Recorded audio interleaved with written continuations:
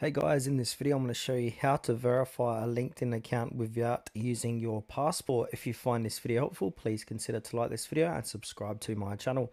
In saying that, let's just jump straight into the video. Now, the first thing what we know to do is open up LinkedIn and then go to your profile. Then from here, next to your profile name, click on the add verification badge.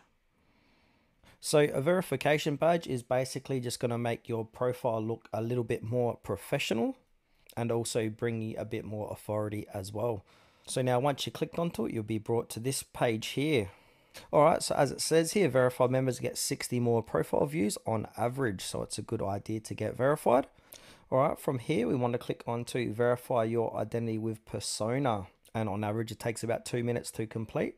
But if you got the option to verify your workplace as one of your social medias linked to your LinkedIn, I suggest doing that. But if you don't, I'm pretty certain 90% of the people have to do the verify your identity with Persona. So click onto that. And then it'll say here, use your mobile device to verify. So follow directions to verify your identity using Persona on your mobile device. So now what we need to do is open the camera app on your phone, scan the QR code to the left, follow the steps on your phone. And then right at the bottom, it will say this page will update when your verification is successful. Alright, so I've got my phone out, so I'm going to verify now. I'm going to scan this code here, and now I'm going to click the link. Alright, so it says sign in LinkedIn. Now I'm going to choose the correct account here for this LinkedIn. I'm going to choose Tutorial Wiz. So you choose the correct account, and then this feature is available on only in the LinkedIn app. So you continue to app. And now I'm just going to have to quickly go ahead and download a LinkedIn. So I'll pause this video and get back to you once I've got it installed. All right, so I'm going to go ahead and click on open, LinkedIn, open. Now it's going to log me in. Now allow push notifications. I'm going to skip this for now. I'm going to click on no. All right, so what I'm going to do is scan this code again. And now it's going to open up the LinkedIn app.